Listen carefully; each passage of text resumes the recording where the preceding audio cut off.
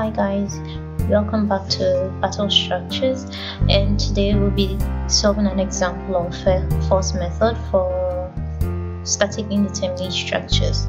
In this question, we are asked to draw the moment diagram by using force method. First, you need to be sure the structure is a statically indeterminate structure to be able to use these steps. In the previous video I made on the steps you have to go through when using force method was first find the degree of static indeterminacy, and secondly find the primary structures, and so on and so forth. So first let's find the degree of static indeterminacy. We know that in this reaction, in this support we have 3, and for this one we also have just one reaction force. So the degree of static indeterminacy can be found by summing up the reaction forces, which is 4 reactions, minus the number of equations. The number of equations are 3. So when we sum up this, we have just 1 degree static indeterminacy. This means that we are going to just select one redundant force to obtain the primary structure. A quick reminder, primary structures are always isostatic, or they are always statically determinate. So for the primary structure, for the first primary structure, I'm going to remove this. I'm going to remove the moment at this support, okay, and call it x1. So now x1 is my redundant force. Since this reaction has a moment, I'm going to take it as a redundant force, and now this support changes. Instead of a fixed support, now I have a simple support here, okay, a simple support with just the horizontal force and just a vertical force. So now let's check the degree of static indeterminacy for this. We notice that this now becomes an isostatic system where we have just 3 reactions minus 3 equations equal to 0. That is what we want. We are looking for a statically determinate structure. Okay, let's look at another primary structure. This time I'm going to maintain this fixed support here. I'm going to maintain it as fixed, and I'm going to remove the reaction force here. I'm going to remove this reaction force, then turn it into a redundant force. So it means that there will be no more a support here. There's just going to be a redundant force here, x1. This is the second primary structure. Let's draw a third primary structure. For the third primary structure, what can I do? I want to release one force from this structure to make it statically determinate. So let's see, I can put a hinge here, right here. I can release the moment, the internal moment there, and since I'm releasing the internal moment there, I'm gonna have a hinge there, and I'm gonna call this moment, let me change the color to red. I'm gonna call this moment x1. So now see, let's find the degree of static indeterminacy for the third primary structure. Here we have 3 reactions, and here we have 1 reaction. So in total we have 4 reactions plus 3 equations minus 1 hinge.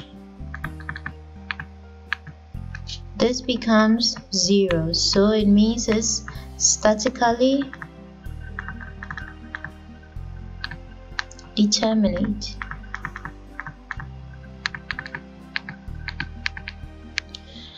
Okay, so you cannot directly solve a statically indeterminate structure. You need to change it to a statically determinate structure.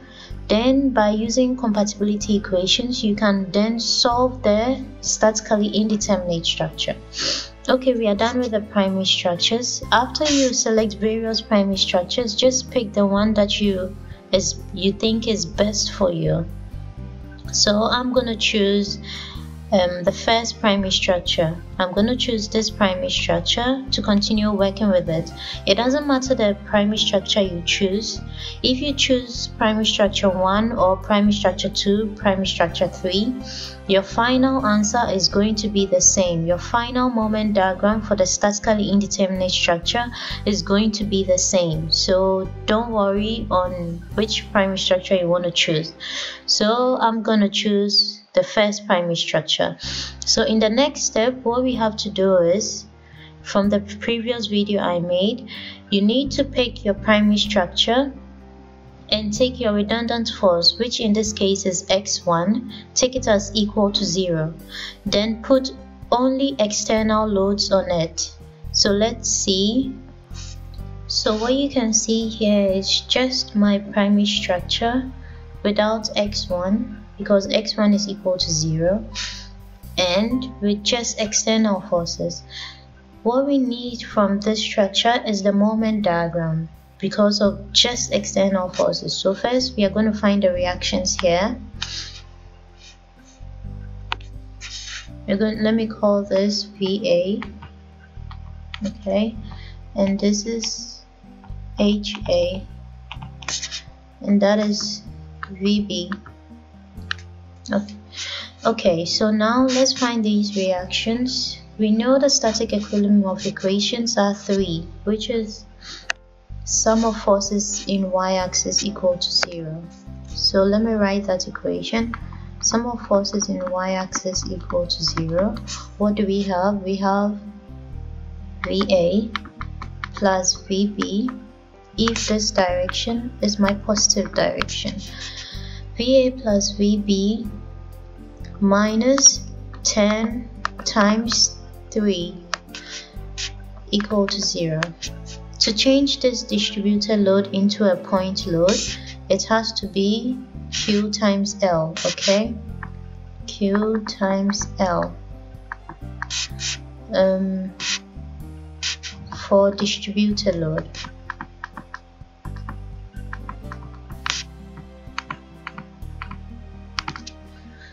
So we're done with this equation. This equation is going to give us VA plus VB equal to 30 kilonewton.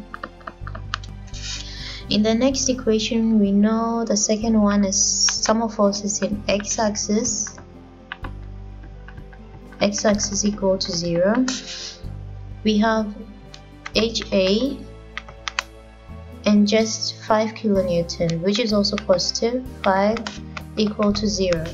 So HA is negative 5 kilonewton, which means that the direction of HA has to change. The last equation is sum of moment. Let me clean that. For the moment equation, I'm going to take it as point A, okay? Assuming this point is A. I'm going to take my moment at point A. So I'm going to get sum of moment at point A equal to 0. Choosing this direction as positive. So VA is going to is going to give me a positive moment. So VB times 3 minus this distributed load is going to give me a negative moment. So it's going to move clockwise. Okay, I chose counterclockwise as my positive direction.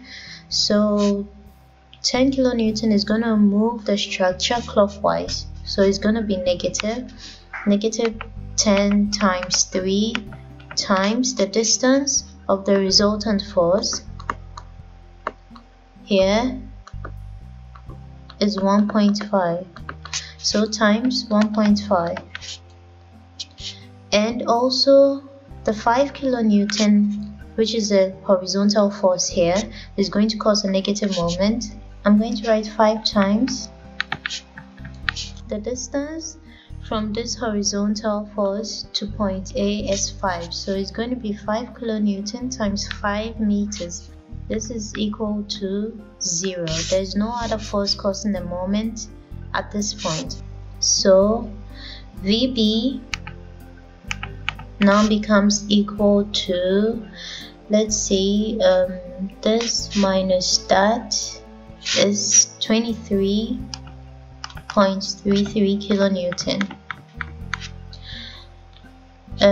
Please, while I'm solving it, try also to solve it yourself, and I think that will really help you solving together with me. Take a piece of paper and solve together with me. So after we found the reactions, we found VB, we found HA, let's try finding VA. So what's VA? From this equation here, VA is equal to 30 minus VB. So VA is going to give us 6.67 kilonewton. So we did something good here. We found the reactions, and time is not on our side. I have just a little bit of time, so let's just talk about the moment diagram. Okay, the next thing to do is draw the moment diagram. Before we draw the moment diagram, let's perform a check. We need to check whether all these answers are correct. So we use the moment at this point. We use sum of forces in x-axis. We use sum of forces in y-axis. So let's try taking moment at any point on this structure. If that moment is equal to 0, it means all your reactions are correct. You can now move on. It's better to check these reaction forces before moving on, or if it's wrong, all your answers after this point is going to be wrong. So first, let's perform a check. I'm going to perform a check at point B, at this point here, at this support. So at this support, I'm going to write the moment equation at that point. So I'm going to write sum of moment at B equal to 0, taking this direction as my positive moment. Okay, so here we're going to have 10 times 3 times 1.5. Then we don't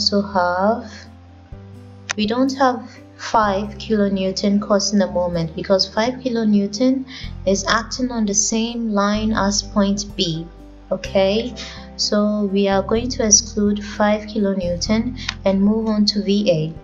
VA is going to cause a negative moment, so we're going to write negative VA times 3. What about HA? HA is also going to cause a negative moment, so negative HA is going to cause a positive moment, so positive HA times 5, which is the distance from HA to B, 5. So let's check this to see if it's 0. Here we have 45 minus VA is equal to 6.67 kilonewton times 3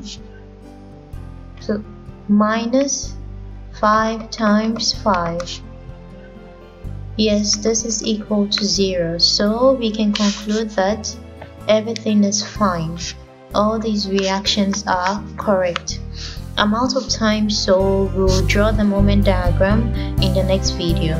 Thank you for watching, and don't forget to subscribe. Bye.